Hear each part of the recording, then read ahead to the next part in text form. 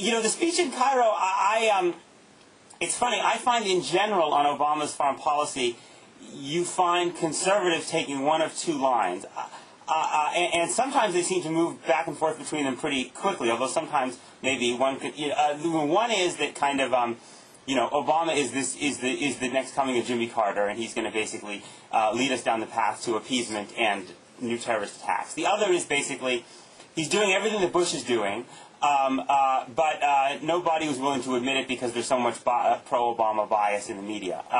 And the coverage that I've seen of the speeches tended to fall mostly in the latter category amongst conservatives, i.e., there's nothing to be said, nothing remarkable for the speech. Obama shouldn't get any credit for it because Bush has said basically the same things and would have said the same things. And I actually really just don't think that's true.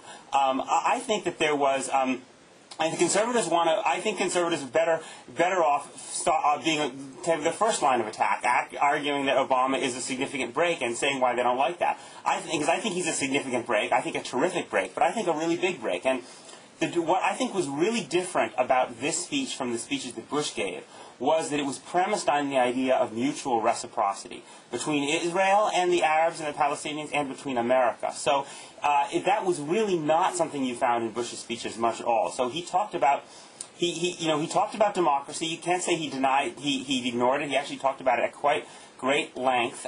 But he also talked about America's responsibility to close Guantanamo. He talked about the Iranian nuclear program. But he talked about our vision of getting to a world where we reduce our nuclear arsenals. He talked about the Palestinian obligations, but he talked about Israel's obligations to stop settlement growth. And he talked about the Cold War in just a completely different way than Bush does.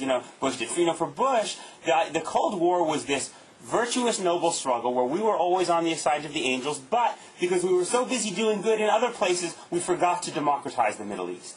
Which is just a laughable story of the Cold War. And there was a lot of good we did in the Cold War, and a lot of bad we did in the Cold War, and a lot of the bad was particularly in the Middle East, and it wasn't just because we were looking the other way. It was for very conscious reasons, because we had agendas that were more important than democracy to us. I think wrongly often. And so Obama talked about the Cold War in the Middle East, I think in the way that most Middle Easterners understand it. And again, in a way that suggested... I read the speech and I watched it in the studio at Fox. I'm trying to remember what he said. He said that basically in the Cold War in the Middle East, basically America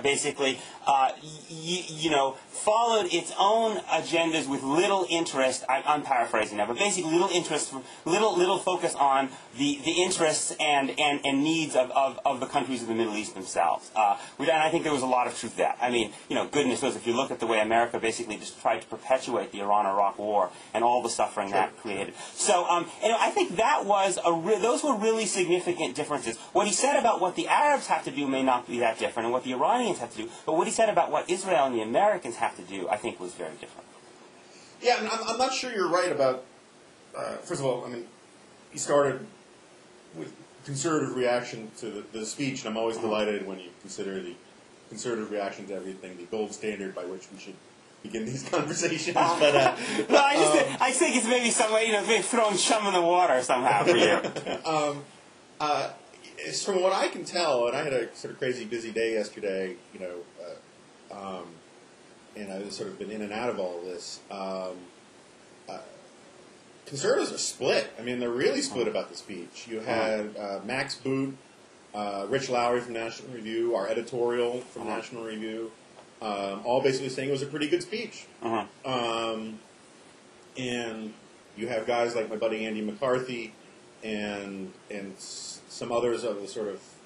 a lot of these guys... I was about to say of the more hawkish national security crowd, but I'm not sure that Rich isn't part of the more hawkish national security crowd, who were appalled by the speech. And David Frum, I think, was appalled by the speech. I'm sorry? I think David Frum was appalled by the speech, if I noticed somewhere. But anyway, go ahead. Yeah, so why were they appalled? Well, it varies. I think that there was a... look, my own take on the speech, I wrote a column about it, was just that this was sort of vintage Obama. And the thing is that vintage Obama can really bother me in a lot of circumstances, but this is one of those circumstances where it actually called for vintage Obama. One of his traits that really drives him crazy is how everything is through the prism of him. That he is, there's a lot of me, myself, and I in his speeches. When he gave his speech on Gitmo at the National Archives last week, it was all predicated on his intense personal, quote, American journey with America's founding documents and how much he cares for them and how important they are to him and the role that his mother and his father played in all of this and blah, blah, blah, blah, blah. It's all wonderful stuff, good for a nice, Constitution Day speech, but it really was sort of irrelevant and not authoritative on what we should do about Gitmo one way or the other. And likewise, there were a lot of conservatives who were making a big deal about Obama's hypocrisy on, now touting his Muslim ties and his Muslim, connections and all of the rest, when he downplayed them so much during the campaign. And for me, that's, I want him to do that. I mean, that to me strikes me as yes, it's hypocritical, but, so what? Nixon was a hypocrite to a certain extent for putting his anti-communism aside and reaching out to China. And that was a smart play. If he can win goodwill and reduce anti-Americanism in the Middle East by touting his middle name and all of that, and his Muslim father and all of that, even if it contradicts what he was putting out before, so be it. That doesn't bother me in the slightest. But I think that there are a lot of people who think he was really whitewashing Islam. I think there are a lot of people who think that... What does that mean? Oh, I mean, the sort of,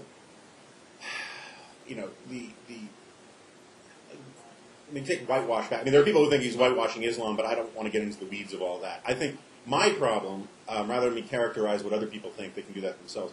My problem with his treatment of Islam is that